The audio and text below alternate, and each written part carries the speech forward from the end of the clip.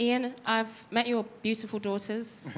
I know you've got a granddaughter that's a fantastic footballer as well. How important are female role models for you?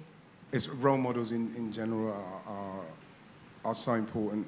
And simply because even myself, when I was younger, I was 7, and I saw Pele in this beautiful kit, yellow kit, and it was in colour, and it was a black guy that everybody loved. And you know what I mean? As soon as I saw him, I wanted to play football, because he made me want to play football. As I got older, I saw more of Pele. Then you see Cyril Regis. People, you got to understand, role models are so important.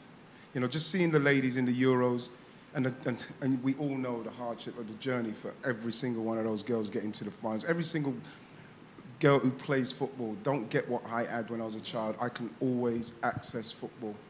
So for them to get there, and when you watch the England captain in her greatest moment after the game, doing a kind of a call to arms of people, we need you to go to the stadiums and watch us. You know, you think to yourself, how she's got there, and now she is the one that people are looking at as the role model and the hero, and that is why we can't fail them now.